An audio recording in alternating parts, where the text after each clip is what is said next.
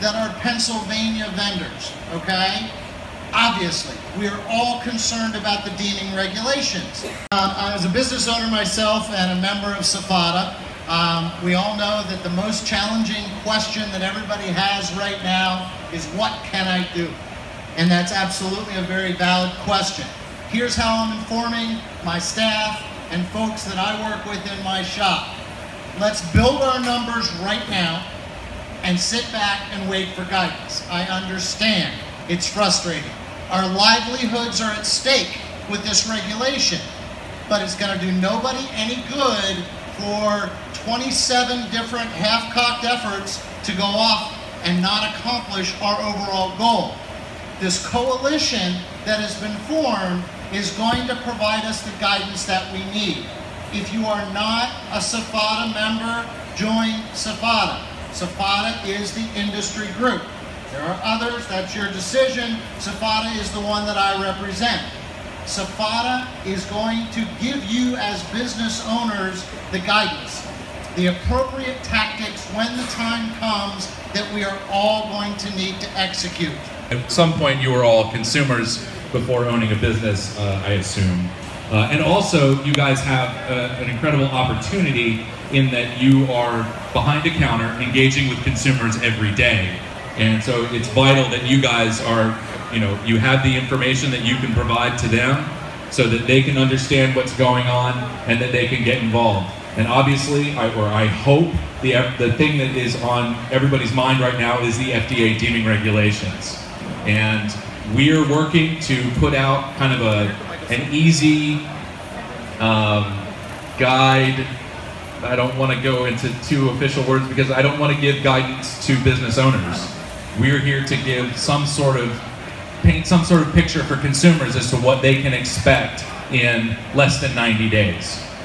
What is going to your vape shop going to look like in 90 days? How many products are they still going to be able to purchase? And what does it mean in terms of how many of these shops are actually going to be open in 90 days? And so there are a lot of questions. There are a lot of very smart people working behind the scenes to try to comprehend what the FDA has actually put out. If any of you, I encourage everybody to go online tonight, today, whatever, and take a crack at reading the deeming regulations. Good luck. I just want to say that again. I encourage all of you to go on the internet tonight and take a crack at reading the deeming regulations. Don't be discouraged. Even the lawyer types have to read a paragraph multiple times to try to understand what the FDA is trying to say. These things are not very easy to understand. Somehow there is some plain language stuff out there, but don't expect any of you to understand it. I just encourage you to try to familiarize yourselves with it, because you're going to be going through the process of registering your products. You may be going through pre-market tobacco applications. This is the language that you're going to be dealing with at every step of the way.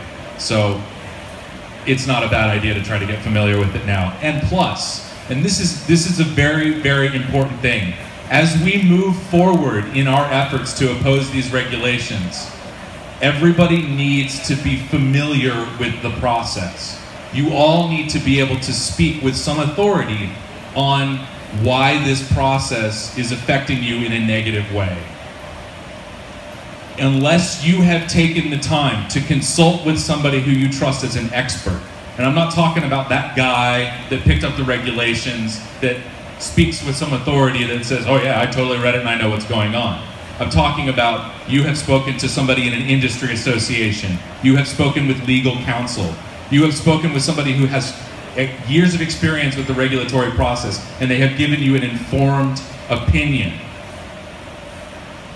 That's what you need in order to understand these regulations, to be able to inform your consumers, to be able to speak with some sort of comprehension amongst each other.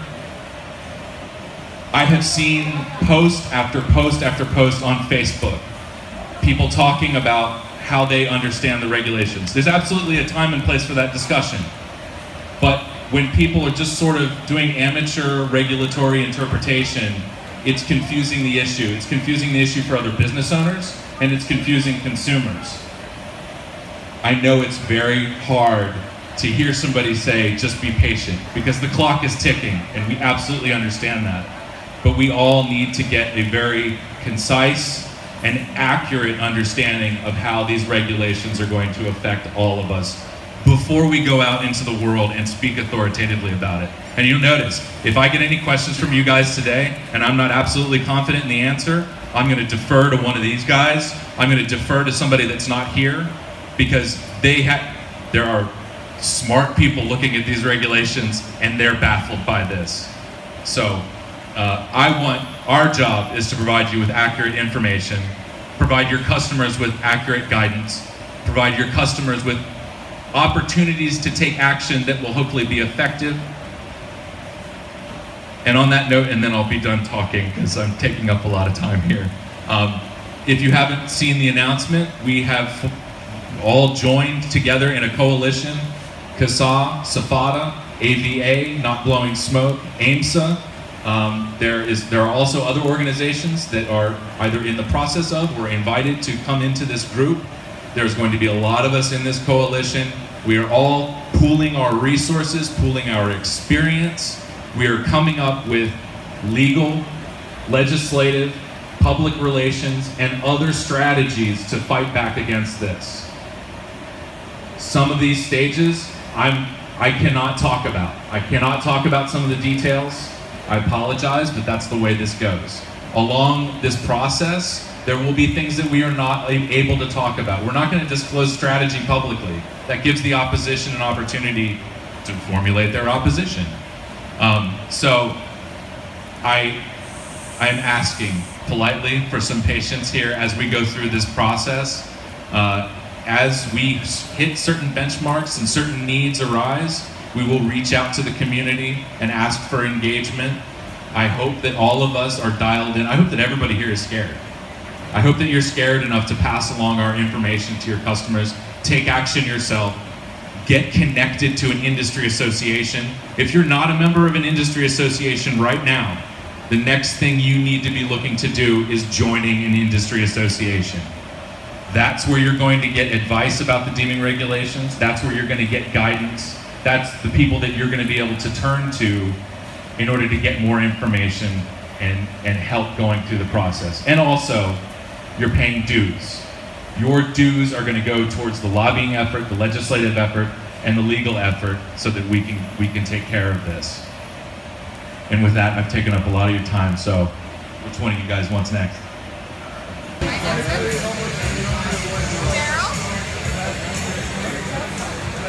Quest for Vape. Thank you. Always lovely. Mimi. One of my favorite YouTube channels ever. Thank you. Oh, shit. Guys? They let you guys in? We're here.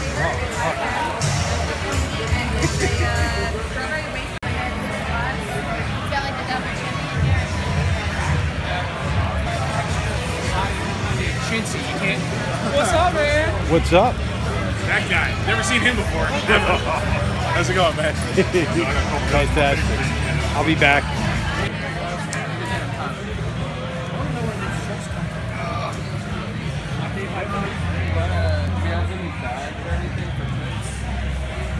What's up, Scott? What's going on, my friend?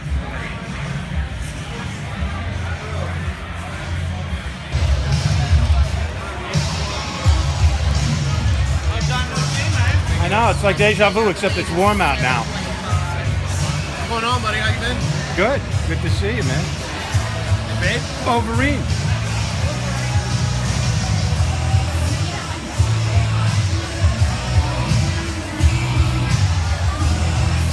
And it really has been like a minute since I saw you. How you doing? Good, how are you? Fantastic. I'll be back. Awesome. Good, I gotta catch up with John here this weekend. Awesome. What do you got here, man? That's not juice, is it? No, it's an RDA. Really? No kidding.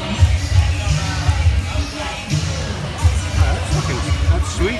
Very nice. Look at that airflow. Very cool. I love it. come back and talk shop with you about that. What's it called? The Mora Yep. from Box Vapes. All right, man. I'm Will. I'm Daryl. Nice to meet you, man. It is kind of blasphemous. Oopsies. Awesome stuff. No coughing today? No coffee. Okay. No coffee. We got skulls, though. We got the skulls. We got that. We got a little bit of the Ouija board and Okay. a little bit of dark stuff. Oh, that's what that is. All right, cool. Gonna be a long weekend. I'll catch up with you. Absolutely. What's up, guys?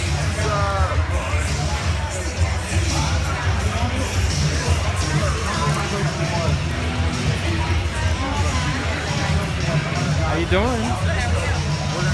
Oh, my baby wants to say hello to its papa. How you doing? Good. What's up, guys?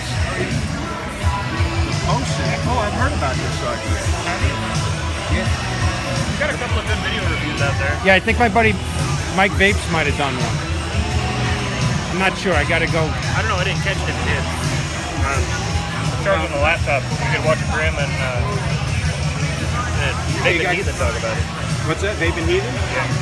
I don't know. That's where I probably saw it. I'm hoping he comes tomorrow. Oh, we don't know if he's coming or not. I don't know.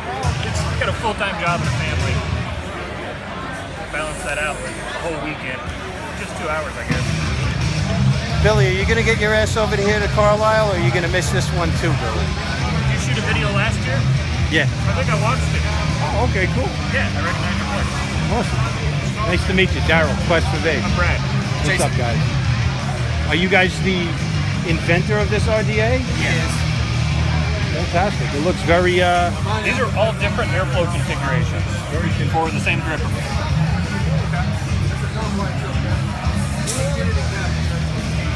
Oh, you got notch coils. Nice. Yeah, they vape well. Dual coil, it's like a .125. That's vapeable on a single series. Not well on a dual series.